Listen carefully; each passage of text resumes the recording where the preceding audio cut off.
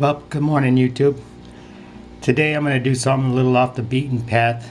I'm going to actually do a little video on vaping, and I'm going to do some mechanic work on my Avalanche. And what I got in store for you today is I'm going to take out the ABS brake module. I'm going to repair it. I have a check brake system light coming on and the ABS light. It's a little different, but I'm still going to be vaping while I do the job.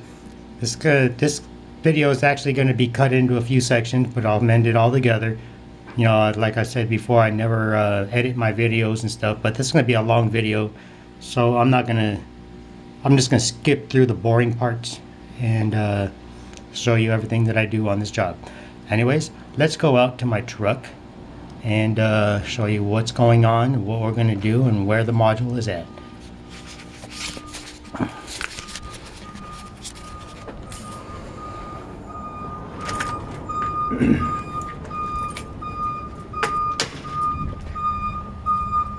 Nice beautiful day out here in Sacramento, California.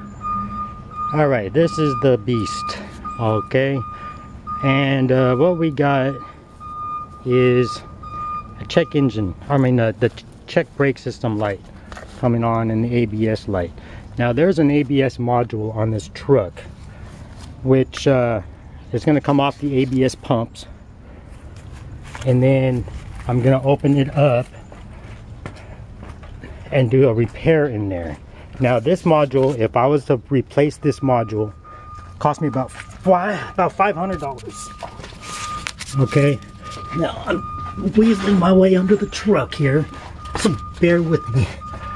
Okay, so what we got there, that's the ABS pump, and right on top of the pump is a module, okay, where the plugs are going into. So I am going to get under there. I'm going to remove that module, leaving the pump intact, all the brake lines intact. Okay, and then I'll be back to finish up showing you how the repair is done.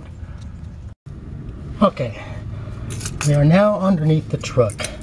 There's the ABS module. Okay, now if you look here, there's a Torx there, and then two on the back side. Now I've seen some videos on YouTube where saying you gotta be very careful that you don't strip them. The easiest thing I found is I have Torx sockets. Okay, it's actually on a socket, a 1/4 inch drive, and as long as you get the perfect size that fits in there nicely, you can crack these things loose. You just want to make sure you're putting down pressure on there while you're cracking them loose. Okay, all 4 screws. Now that's easy enough. Then you got 4 connectors here, or 3 connectors. Pull that one down. Get yourself a small flat blade screwdriver to push this clip down, this retaining clip right here. Once you push this retaining clip down,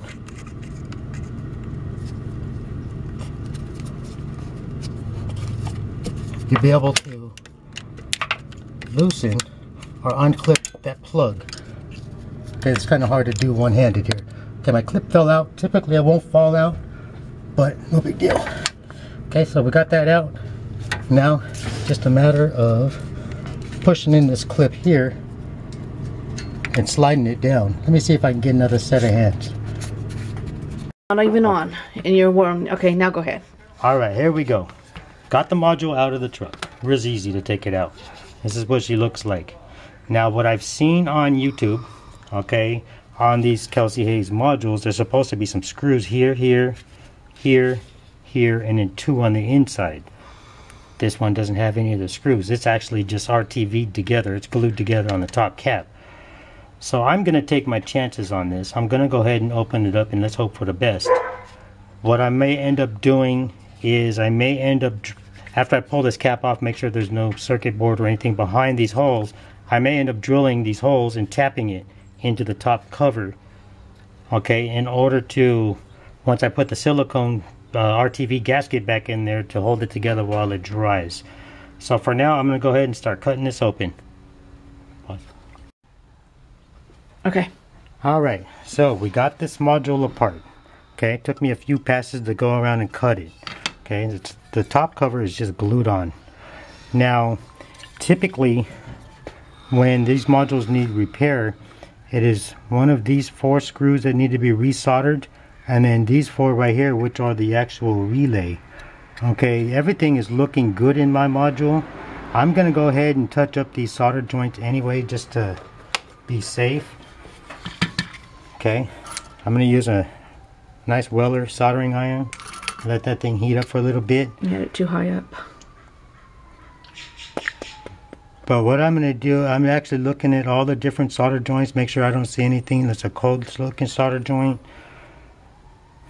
And then I'm going to clean up all this RTV gasket that's on here. Clean it all up, clean it off of here, and then I'm going to re-glue this back together. And like I said, I'm going to drill these and tap them. And I'm going to put my own screws in there just to hold it shut while I wait, while the RTV dries. Okay, so soldering iron's already hot and ready to go. Always use a wet sponge to clean your tip. Nice and shiny tip there. And let's go ahead and start soldering these. Hands in the way. Now, when you're soldering, you always make sure that the iron gets your terminal hot. Let the terminal melt the solder for you.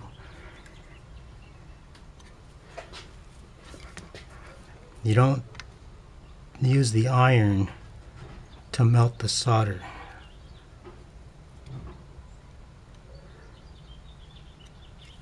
So on these modules, this is the most typical problem, is the solder joints on the relay go bad.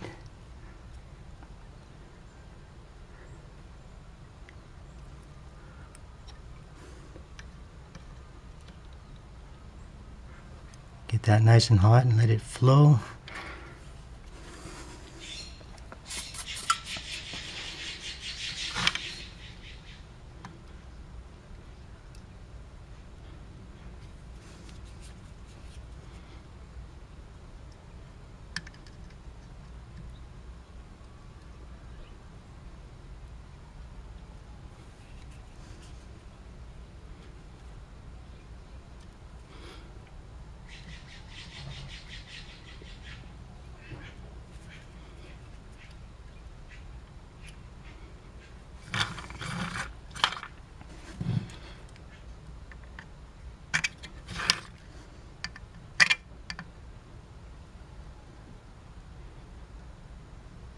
Battery's dying again.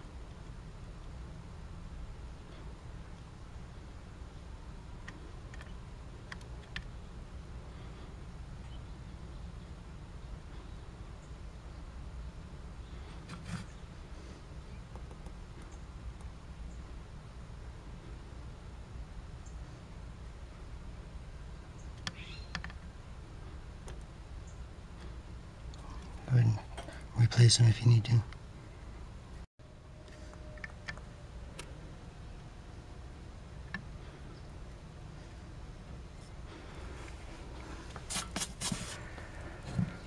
I'm just going to touch up some other joints just to make sure that they're good.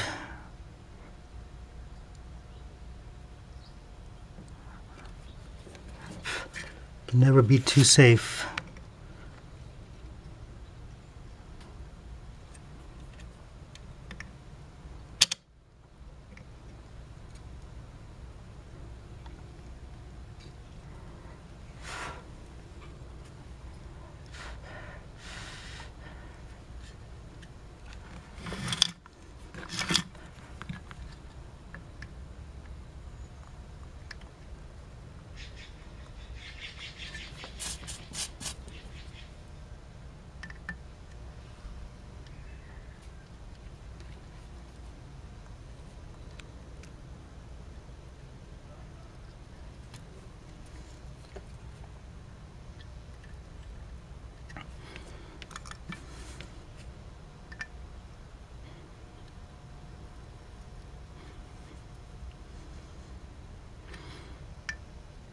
So if this isn't the problem, if this doesn't fix my problem, then that tells me maybe I have a bad ABS pump. Hope not. If that's the case, Who needs ABS anyways? Just don't slam on your brakes in the rain. Just touch these up one more time.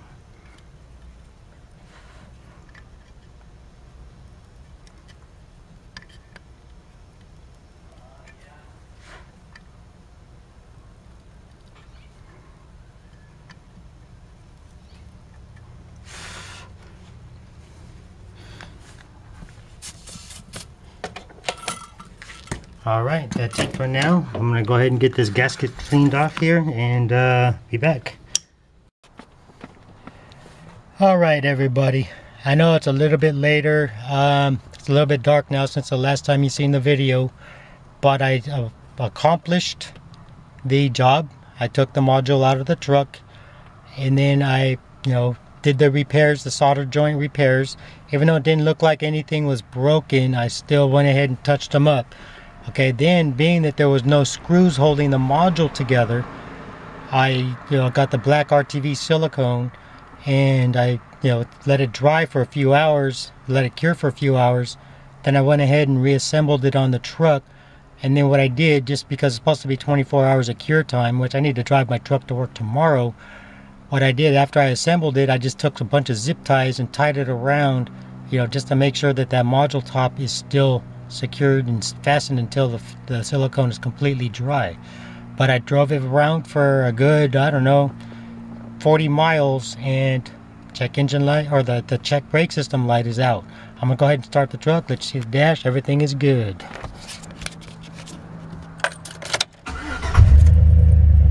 Alright, here we go. All the sweep tests, everything is good. Brake light is on only because the emergency brake is lit. I'm going to go ahead and release the emergency brake. It is gone. No more ABS problems. Works fabulous. Well, everybody, that's it for today.